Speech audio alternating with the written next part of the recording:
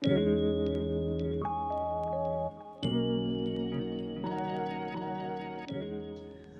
a neural network is a network of artificial neurons.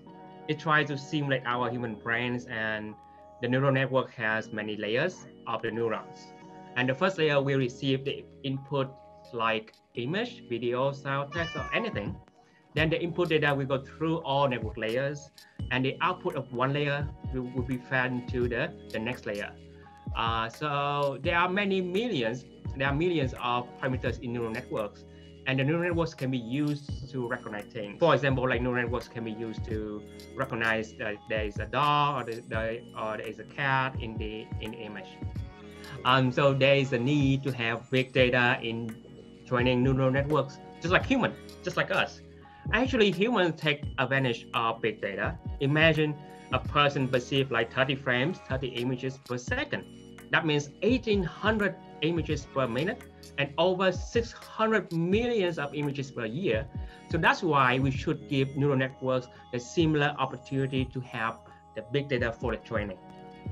Yeah, so there are many applications of neural networks like facial recognition and driverless cars.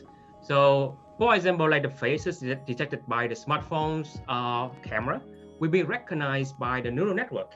Or in another application, the driverless car equipped with all the multiple cameras try to recognize the surrounding environment. So the autonomous car are able to recognize other vehicles, recognize traffic signs, stop sign, and from the recognition, the car can change the speed automatically and even does a brake to avoid any potential accidents. So neural networks were invented a long time ago. Then it went through the long hibernation due to all the lightweight models because of the computational cost. So recently it grows again thanks to the advanced computational resources like graphical processing unit. It's called GPU. So that's why now we see the prosperity of neural networks.